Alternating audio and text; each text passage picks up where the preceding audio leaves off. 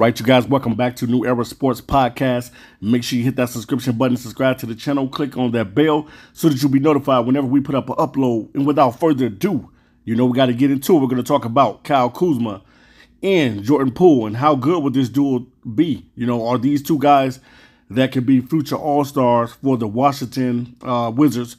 We know that Wizards pretty much decided to part ways with a lot of key players on their team. Mainly Bradley Beal has been with the team forever and collected a lot of money with the Washington Wizards. He finally decided to hit that trade clause on his contract, and he decided that he wanted to go to the Phoenix Suns. So now he'll be teaming up with Devin Booker, Kevin Durant, and the rest of those guys, and DeAndre Ayton, and the rest of those guys with the Phoenix Suns. So we're going to see what Bradley Beal does with the Phoenix Suns this season. And then also Kristaps Porzingis ended up parting ways with the Washington Wizards as well in the offseason. And then we didn't really know what Kuzma was going to do. Now, I know Kristaps, he ended up getting traded to the Boston Celtics, which is a great place for him to go to be able to be matched up with Jason Tatum and Jaylen Brown. Definitely, man, I know that there's going to be a big loss defensively with Marcus Smart going over to the Grizzlies. But I think that Boston team will still be a good team. Now, what's going to be interesting is how Kuzma and Jordan Poole play together. This is going to be interesting because we're talking about two guys that averaged 20 points last season. I think Kuzma averaged, 21 points a game, and Jordan Poole averaged 20 points a game. And both of these guys are young, and they're going to be given the green light to do whatever.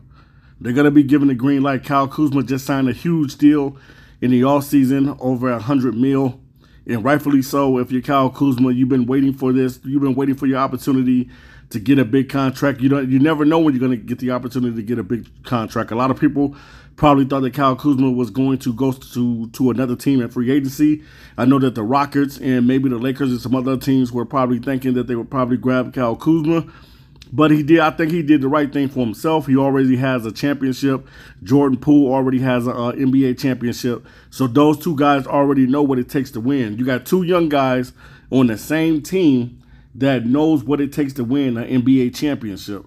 Now, the biggest thing is, will these two guys be able to coexist together, and what type of tandem would they be? Now, when you look at both of these guys are naturally scorers. That's the one area that they're going to have to get better in, and that's being good defensively. You can put up all the numbers. You can score 40, 50, 60, 70 points, whatever. But if you can't stop anybody, it's going to be a long season for the Washington Wizards. So I'm expecting for Kuzma to pick it up on the defensive end, and I'm expecting for Jordan Poole to get a little bit better on the defensive end. But I think collectively, I think that both of these guys will probably average around close to about 25 points a game. I think that Kuzma is capable of averaging 25, 7, and maybe 3 assists a game or something like that. And then Jordan Poole, who will probably be the shooting guard. I don't know if they're going to give him the keys to be the point guard, but he'll probably end up being the shooting guard. And Jordan Poole could average even more. You know what I'm saying? Jordan Poole could be one of those guys that average 28 to 29 points a game if he wanted to. So both of these guys can get buckets, man. Him and Kuzma, I think it's going to be a good young tandem for Washington. They decided to go in a different direction, but it's going to be the season is not probably going to go like they expected. They're going to have to get some more talent around these two guys because you're not going to be able to get past the Boston Celtics and the Hawks and the Sixers and the Bucks and all these other teams with the team that they have right now. So ultimately, at the end of the day, I think that Kuzma and Jordan Poole will be fine. And both of these guys will make their way on the team to being efficient scorers. But you want to see these two guys get better on the defensive side of the ball. That's what I'm looking for this season. I want to see Kuzma get better defensively, and I want to see Jordan Poole get better defensively. I know that these guys can shake and bake and put up numbers and stuff like that.